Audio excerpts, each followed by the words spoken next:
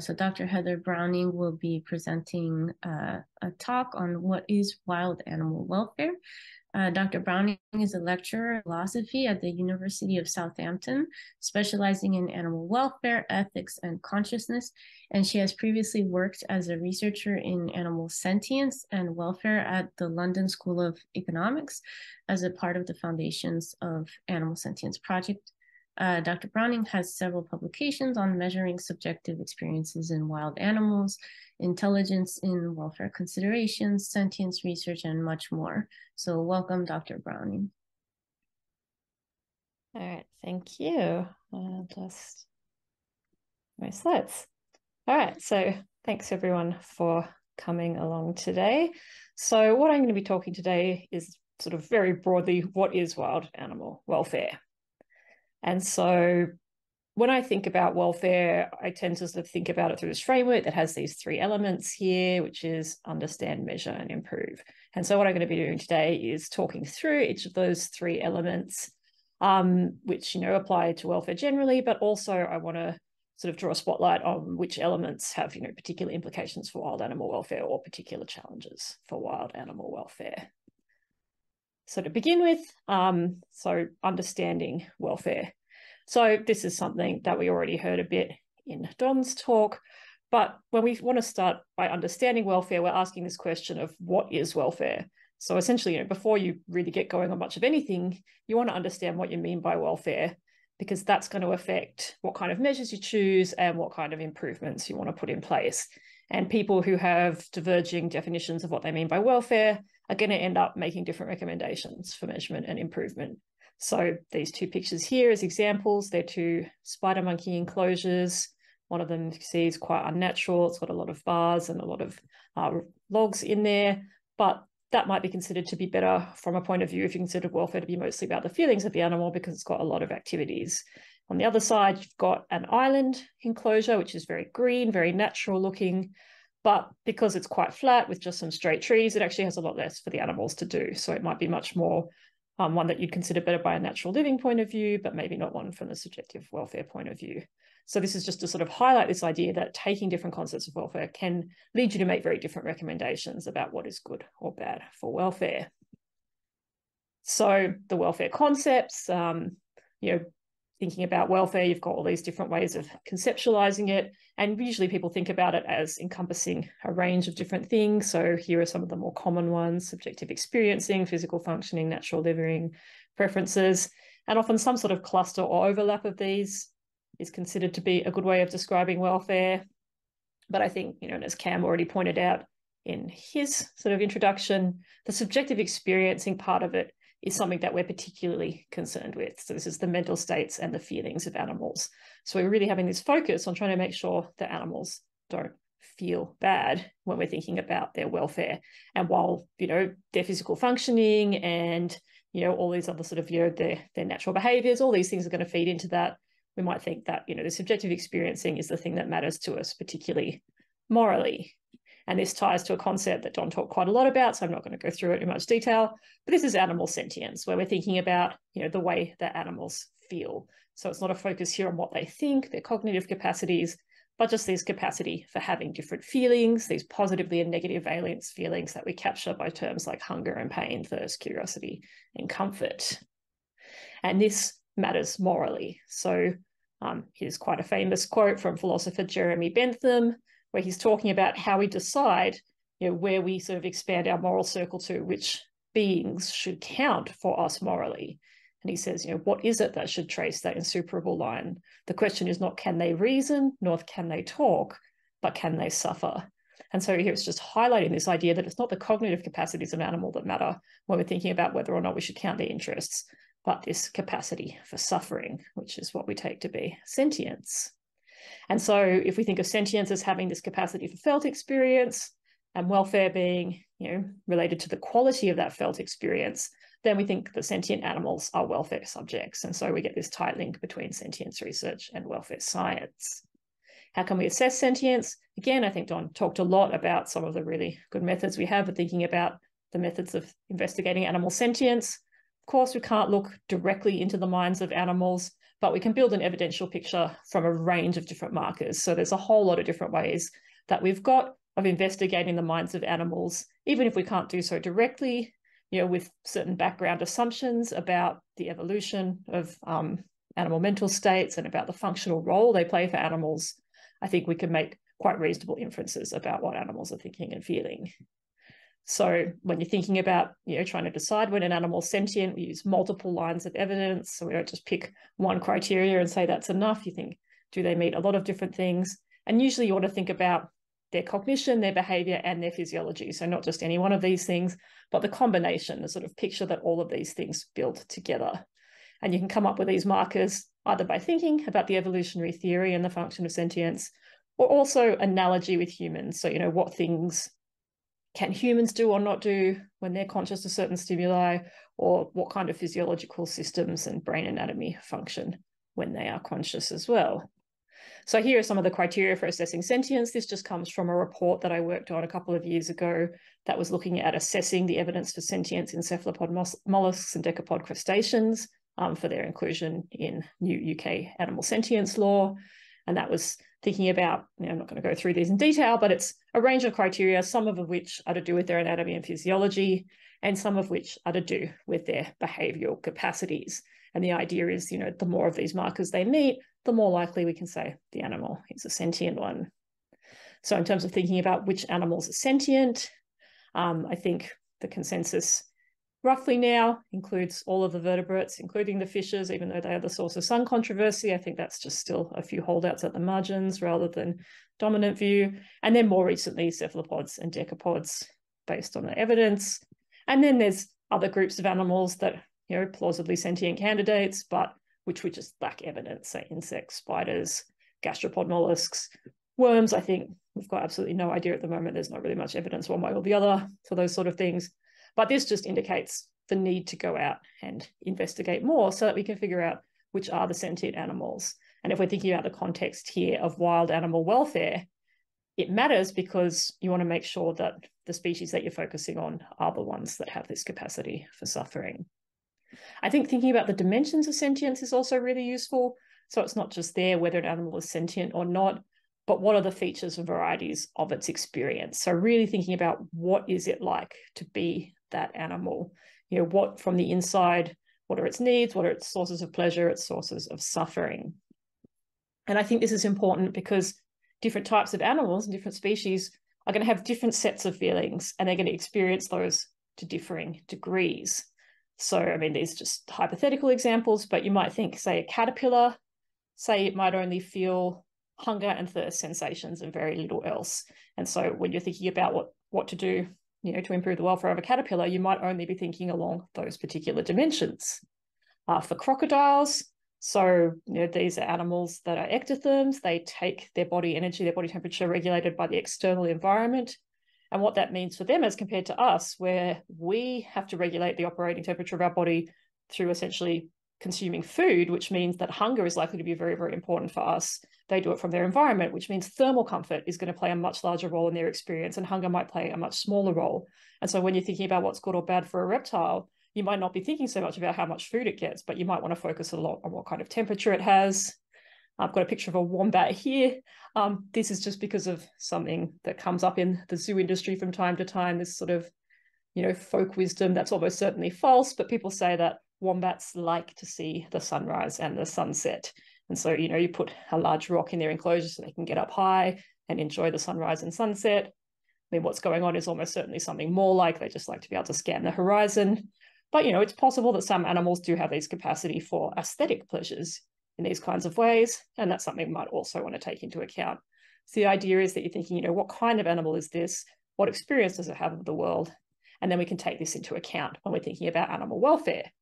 So when you sort of really think about what the world is like for this particular type of animal, it can help you making decisions about what's good or bad for them, and therefore what you should be doing for them. So that was sort of just a quick run through, the important considerations, I guess, when you're thinking about understanding welfare. Now, the next step is the measurement step, or assessment of welfare. And this is just really important because if we want to know how well an animal is doing, or if there's something we should be changing, we need to measure their welfare. And so, this is very true in captive conditions because we are in control of everything an animal receives. So we really want to make sure that the things it's getting are the things it needs, but also for wild animals as well. There's a range of questions, Cam showed some of them earlier, questions about, how good the lives of wild animals are, whether there are certain impacts in their environments that are making them better or worse off. And so we need to be able to measure their welfare to make these kinds of judgments. If we want to make the right decisions about what to do, we need to know what the welfare of those animals are like under different conditions. So under the current conditions versus interventions that we might do or other kinds of impacts that humans might have. And the reason this is important, this measurement, is because our intuitions about what's good for welfare can be wrong. So we've got these two pictures here, some, a sheep being sheared, being restrained by humans versus being restrained in a machine. And a lot of people intuitively look at this and think, well, that poor sheep in the machine, like that's obviously much worse for it. But, when investigating this using welfare science, it suggests actually the machine is a better experience for the sheep than the human restraint is. And the reason for this is plausibly something like being restrained by a human is closer to being captured by a predator than a machine is. And so the animal actually feels more of a fear response in that state. And so this is just suggesting that what we as humans think might be better or worse isn't always going to easily track what is actually better or worse from the point of view of the animal. And that's why it's so important to get out there and actually use measurement. Now, in the wild animal case, I think this is definitely really salient. So I think the intuitions about what wild animal welfare is like diverge really pretty strongly. So, you've got the whole spectrum. So you've got this Garden of Eden. So I think maybe a lot of unreflective views on the street are that animals in nature have really, really good lives. This can be seen when you look at people's opposition to zoos, for instance, where they think that, it's terrible to keep an animal in a zoo because then it's not free to live its wonderful wildlife. And then you have this sort of opposite view where people really, really focus on the terrible aspects of being out in the wild, thinking this sort of, nature red in tooth and claw and all the awful things that can be happening to animals, such that you get quite a large contingent of people who suggest that the lives of wild animals are actually overall net negative and not at all like this Garden of Eden. And so in some of my work, I've sort of looked at this discussion and maybe tried to push it away from the extreme of the suffering view, not quite back into the Garden of Eden view. But certainly when people have these sort of, intuition-based discussions about wild animal welfare, there's this focus on sources of suffering. So thinking about the suffering that animals experience during their deaths and the suffering they experience during their lives. And I wanted to say that I think both of these might be less severe than people often assume. So thinking about bad deaths, it's pretty obvious when you think of a lot of animals in the wild that their deaths aren't great. A lot of them get eaten by large predators, or they die of diseases or starvation, other things that don't seem nice.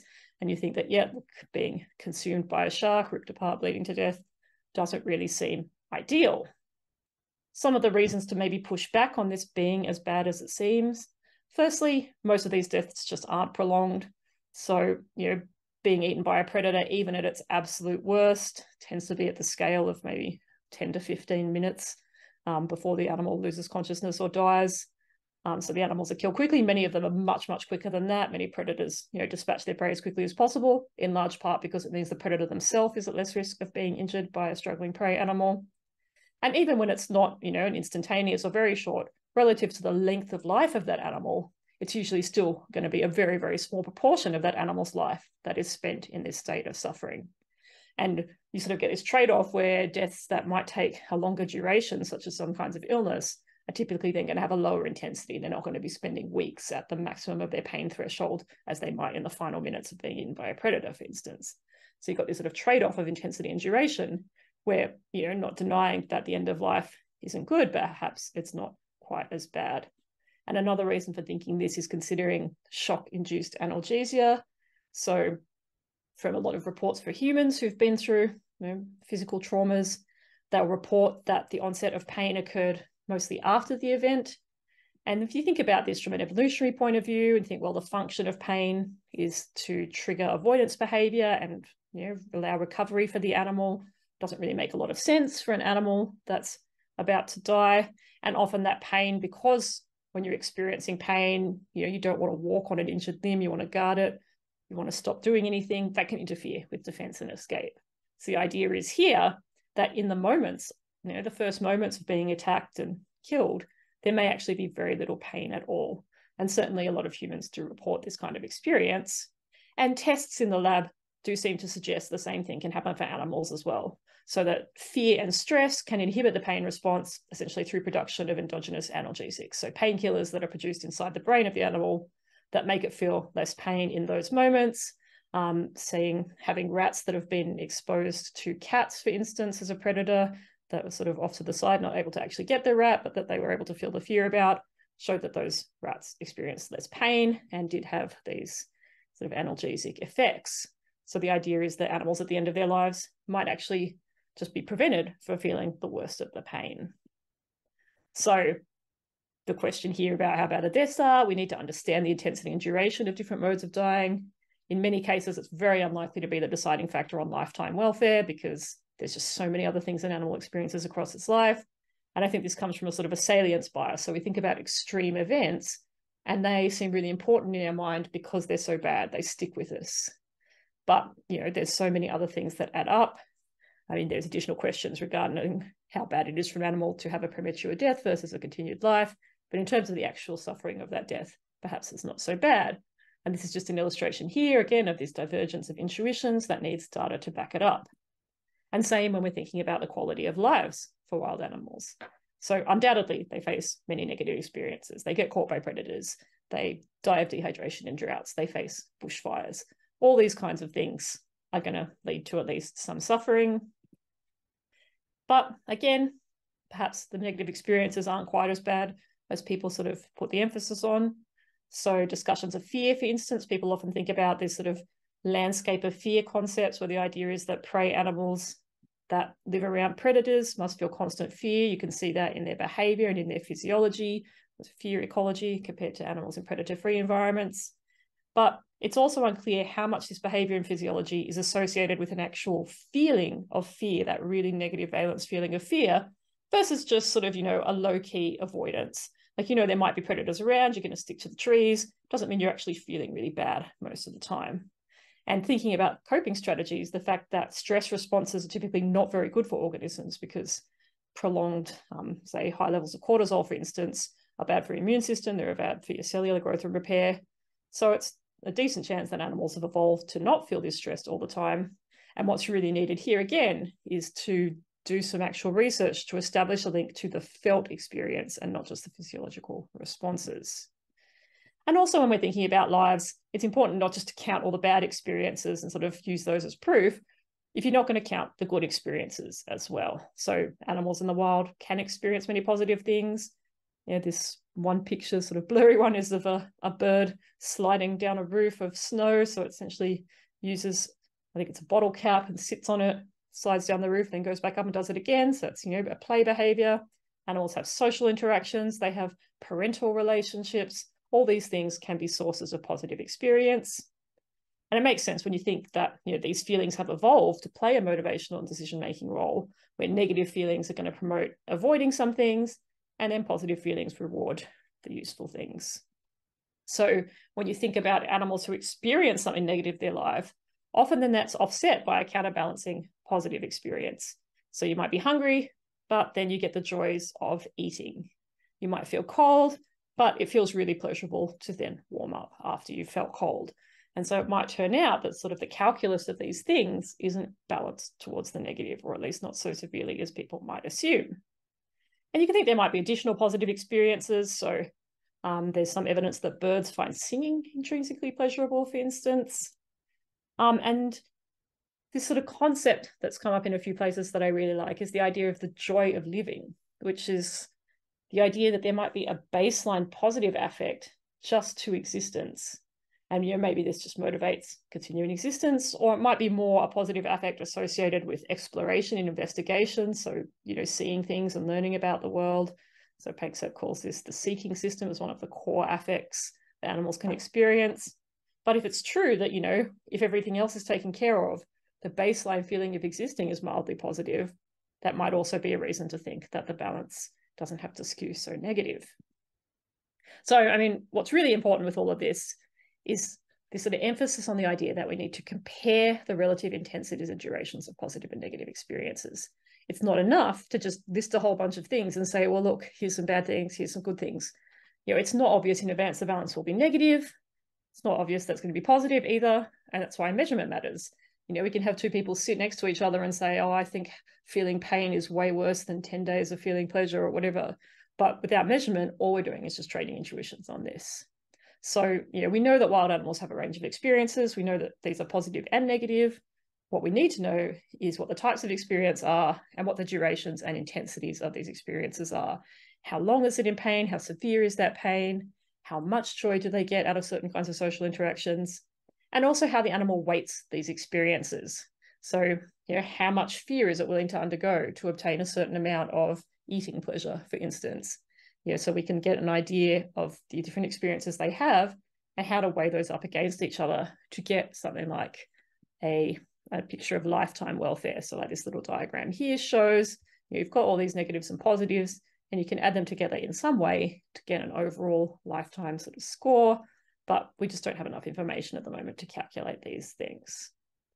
So it's really important then to be doing measurement of wild animal welfare, or animal welfare in general, but because we really want to know. And for wild animals, particularly even compared to captive animals, I think we've got even more of this situation of cluelessness, and we really want to get out there and start finding things out.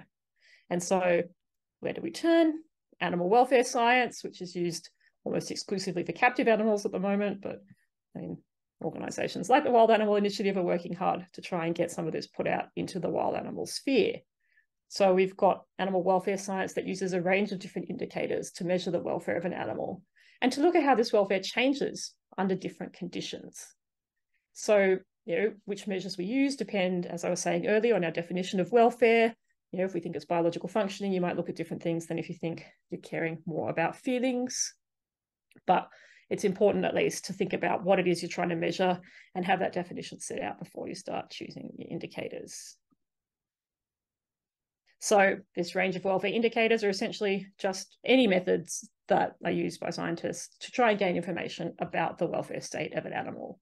And so these include physiological measures and behavioral measures as well. So you might look at changes in heart rate, you might look at changes in blood cortisol, you might look at the presence of stereotypic behavior, you might look at preference tests to see whether animal prefers one situation over another or how strongly it desires to have that thing. And this whole range of different indicators can all tell us something about the welfare of an animal. Now, we can classify these indicators as well, so we can think about them as answering different questions about animal welfare. So we've got whole animal measures, we've got partial measures, and measurement frameworks as well. So whole animal measures, these are measures where you can take some single indicator and use this to learn something about the entire state of welfare of the animal. So you're learning about, what is this animal's welfare like at this time? That's really the question you're answering with a whole animal measure. If you were to say numerically, on a scale of 1 to 10, how well is this animal doing right now at the moment that I'm sampling it? And so there's a range of different measures here. I'm not going to go through these in any detail. I think the next workshop will probably do a bit more of that.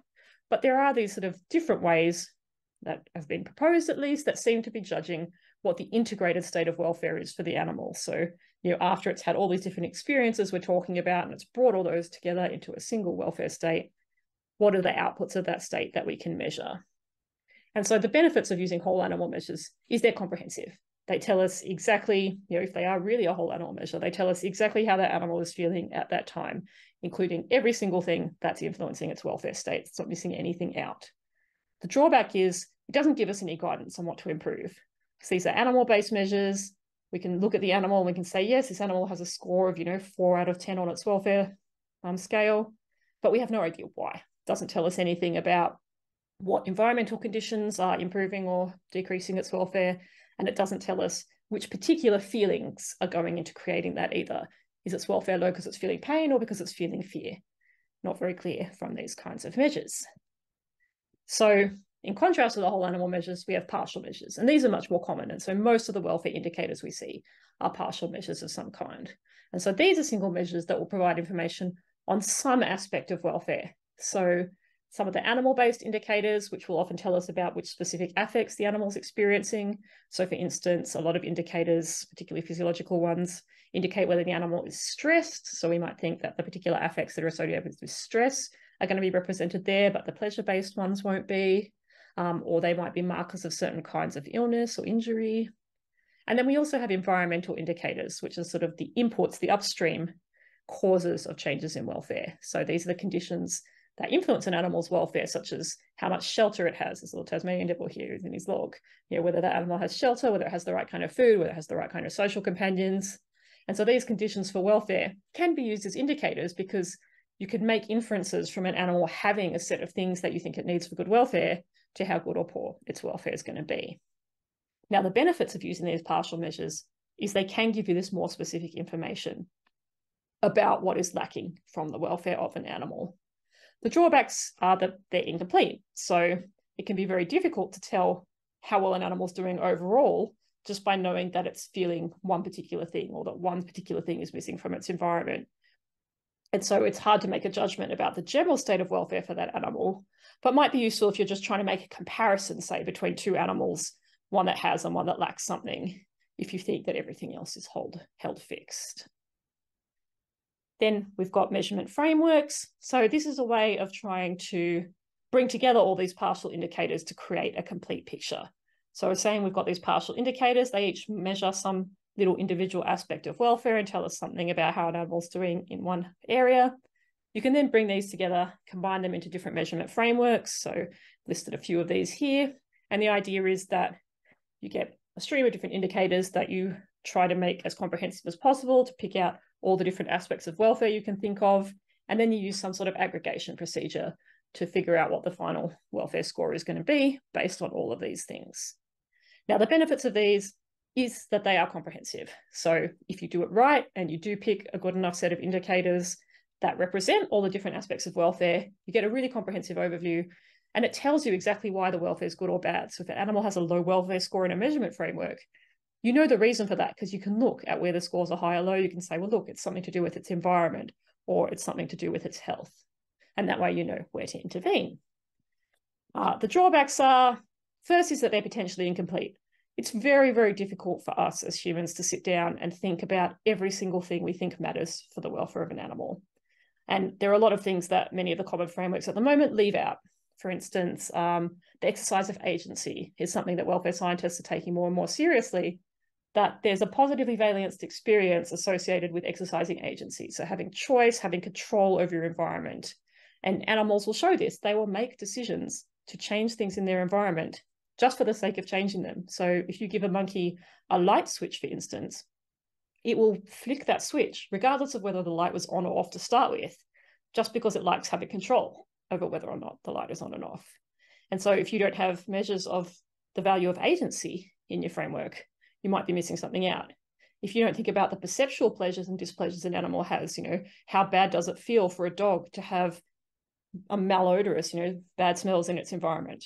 If you don't have that in there, you might be missing something out. And so you might think you're telling someone what the welfare of that animal's like, but you're still only giving a partial picture. It can also be really hard to determine the weightings. So again, you've got an animal one has good health, but it's bored. Animal two has a very interesting life, but it's sick. Which of these two animals is better off overall? How do we weight health versus boredom? Not very clear how to do that in the beginning. I think there are certainly ways of getting that information, but they can be quite complex. And a lot of these weightings are currently set more by sort of expert opinion, which has the possibility of being wrong. So I think overall, when we're thinking about choosing ways to measure animal welfare, there's positives and negatives to a range of different indicators. And so the idea here is that you want to select the measures that best relate to the particular goal or context you have for measurement. So whether you want to do an overall welfare assessment, answering a question, how good is the life of this animal? And this is sort of thinking about these questions of wild animal welfare, do they have net negative or net positive lives? What is the life of an average frog like, for instance? These overall welfare assessments will be good with one kind of indicator.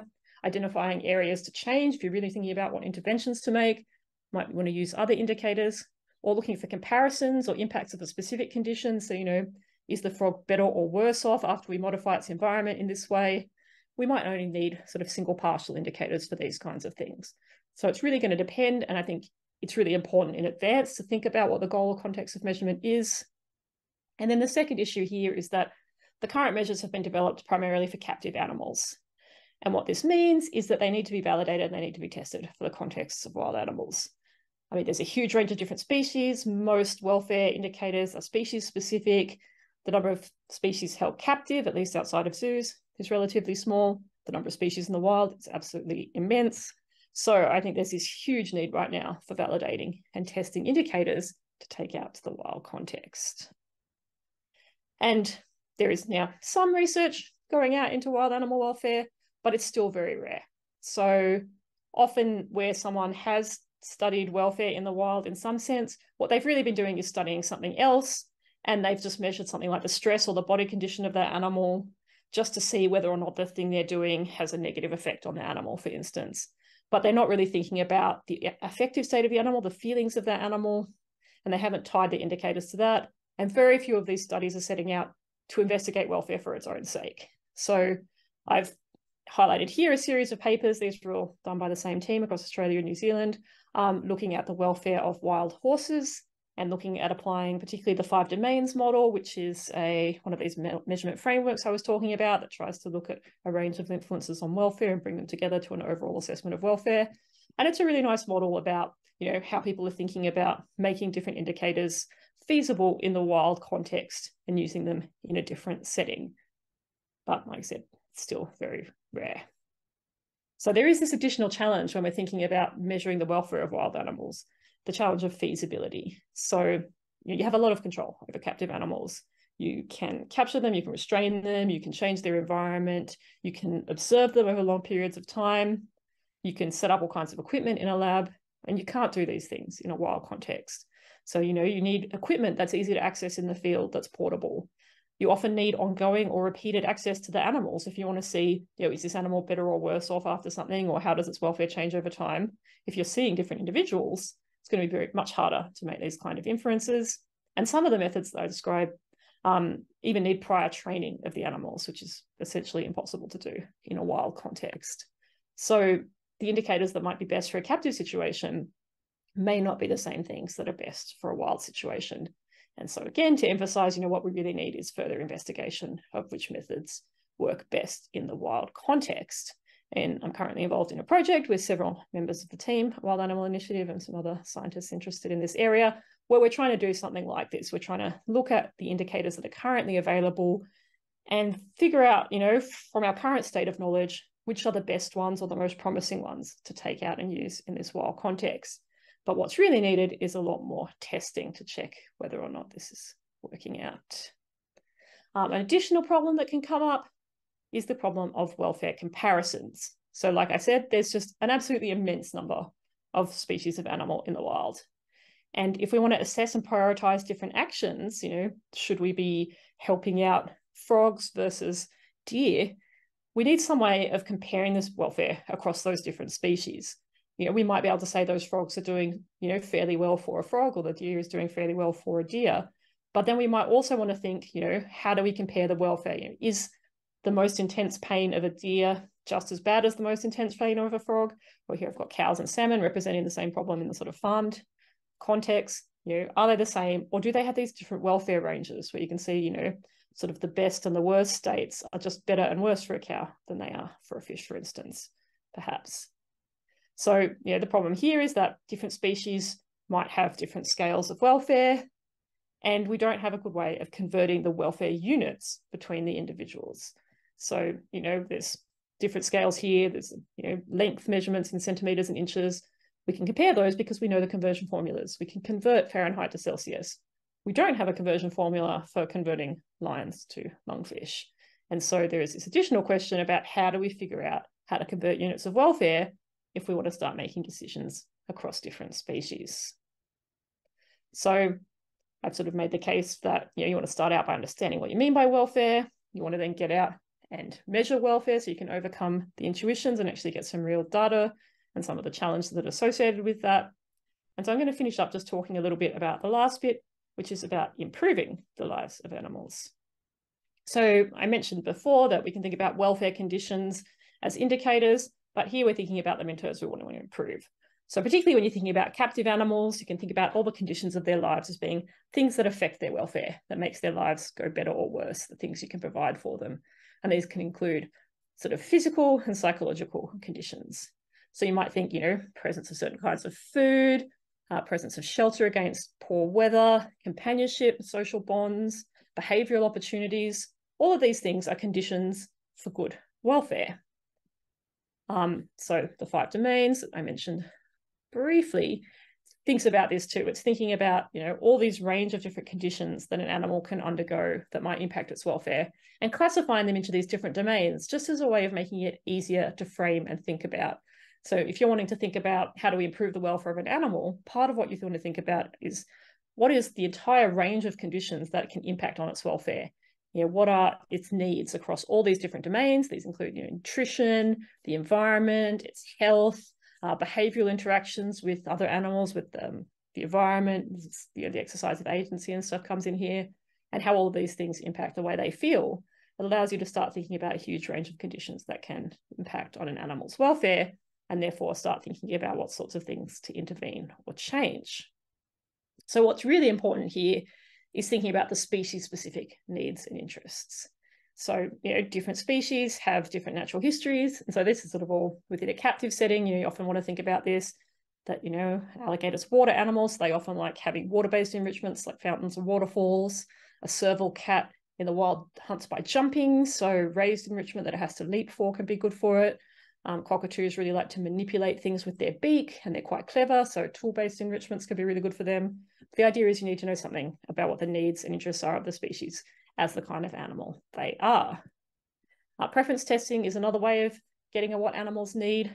So, preference testing allows us to set up, say, 2 different resources an animal has access to and see which one it chooses, but also how hard it will work to get access to a resource.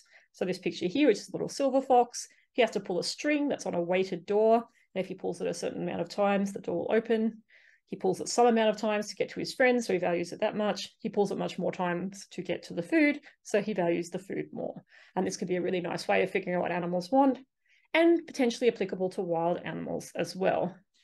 It may be difficult to sort of conduct these tests in the field for wild animals, but certainly wild species that are held in captivity, you can start getting an idea of what matters to them by seeing what they like and what they'll work for, what they prefer, and then make inferences about what is good or bad in the wild based on those preferences. So for captive animals, when we want to find what the best conditions for welfare are, you'll usually think about their natural history as a base, then use experimental methods like preference tests and these welfare measurements under different conditions. So, give them this type of floor versus this type of floor and see whether they do better or worse with them. And then use established welfare frameworks like the 5 freedoms or the 5 domains in order to get a sense of, how to think about all these different conditions. For wild animals, I think we can use some of these methods. So we're going to be able to use some of the same frameworks, but we're limited in our species knowledge. So again, big range of species, many that we don't know anything about, especially a lot of the smaller and more cryptic species, and our access for testing them is a lot worse. So I guess we're operating under these additional constraints, and that you can do the best you can with these kinds of methods, but it may not go as far. And then there's also this additional question that comes up with thinking about, the conditions for welfare for wild animals. And this is the question of welfare biology. So this is about understanding which features of the biology of a species, like its ecology or its life history strategy, are correlated with trends in species welfare in the wild. So, one very common kind of grouping that comes up in discussions of wild animal welfare are the R-selected versus the K-selected species. So Cam talked a little about this before. R-selected species have a life history strategy where they give birth to a lot of offspring. Most of them die young. Whereas K-selected species will invest a lot in a very small number of offspring and try and bring them through to adulthood. Thanks, Anne. So yeah, the issue that's coming up here is that, people hypothesize that R-selected species will on average have worse welfare because, there's more of them and the resource constraints and they die young. That may or may not be true, but that's certainly a testable hypothesis. It's something you can go out and look at. And if you can find a trend like that, you can then use that to make inferences about other species. So there's some really interesting interactions here between welfare science and ecology for figuring out what life history traits might correlate with welfare. Predator and prey might be another example. You might think that on average, prey animals have worse welfare than predator animals just because they get chased more often, so they have more experiences of fear and anxiety and pain. Again, testable hypotheses, but thinking a lot about, what are this sort of the ecology and the life history of different species, and how does that lead to general patterns in welfare is something that we can think about for wild animals that is a different sort of application than for captive animals. And then finally, once we've sort of thought about all these different things, we can actually start assessing the actions that we have for making change in animal lives. So you could examine current or proposed actions and practices, so things that, we currently do or things that we're going to change, and look at, how these are impacting the interests of wild animals. So if you're building new things, for instance, how is that going to impact the wild animals around? How is this road going to affect the wild animals in the area? How is, building a new suburb going to change things? Here, the example I've got is disease transmission. So right now we've got quite a horrific problem where the avian flu, which is incubated and transmitted within high-density poultry farms, has escaped to the wild and is wreaking absolute havoc on populations of wild birds in many parts of the world. And so, here's a place where we can think about how assessing how human actions have an impact on wild animals can be more indirect than you'd imagine. But then this can lead to policy recommendations for protection of wild animals and interventions as well, so direct interventions to prevent sources of suffering. So the questions of when should we act are tricky ones. So these are more, there's some of them empirical questions, but some of them are also more philosophical questions. So I think there are 3 potential barriers to action when we're thinking about wild animal welfare. The first one is a question of welfare levels. So how do we decide when welfare is bad enough to intervene? So you might just do this comparatively and say, well, look, we're just going to find the worst welfare that's feasible to do something about. We'll intervene there. Or you might want to say something like, look, we intervene when welfare gets below a certain level, say a life worth living, which animals don't have a life worth living. And then there are a lot of questions around how we decide what those thresholds are. There's also a big feasibility question. So actions to improve the lives of animals can have complex webs of unforeseen consequences.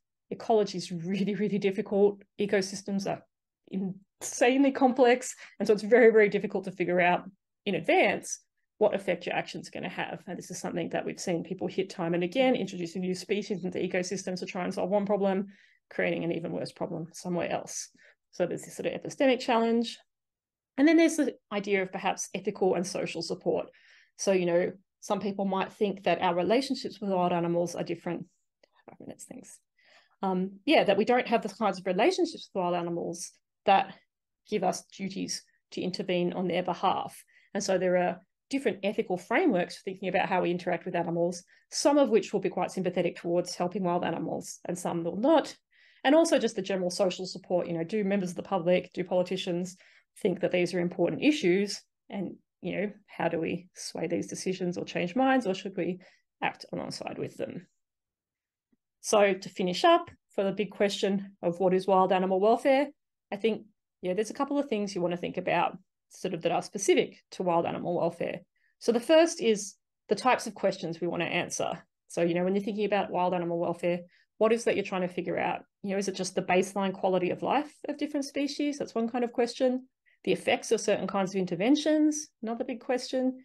And what I was saying before with welfare biology, this sort of idea of ecological patterns in welfare, also very interesting. And these are all questions that are sort of different from the captive animal case. And there are also sets of unique measurement challenges. So we've got issues of feasibility in the wild, what can we actually do when we get out there in the field? The interactions with ecology and natural history that might change the way we do our measurements, and how we make interspecies comparisons. And then we can think about the challenges in intervention as well. So we have much less control over the conditions of wild animals. So it's quite easy in a zoo to just make a decision that we're no longer going to give this animal, this kind of temperature or this kind of shelter. Can't do that in the wild. There's the complexity of the conditions and the unknown effects of our interventions. There's the problems of determining what the welfare baselines are that we think we should activate, and also the social and ethical imperative to act. So to conclude, I think thinking about animal welfare in any context involves 3 elements, but we can also apply this to wild animal welfare. So we want to understand what welfare is. We want to measure the welfare of our animals. And so for the wild animal context, that involves identifying the best methods that will work in the wild and answering questions about the quality of life for different types of wild animals. And then we want to improve welfare wherever we see an opportunity to do so, which requires understanding of causes and effects of welfare and requires sufficient public support. So to sort of wrap up, I guess, the big takeaway message here is that the study of wild animal welfare has unique questions and unique challenges beyond that of captive animal welfare. That requires sort of new approaches, or at least new spins on the existing approaches. But I think we've got the tools to get there. It's just a matter of putting in the time and work to start getting answers to some of these questions. All right, thank you.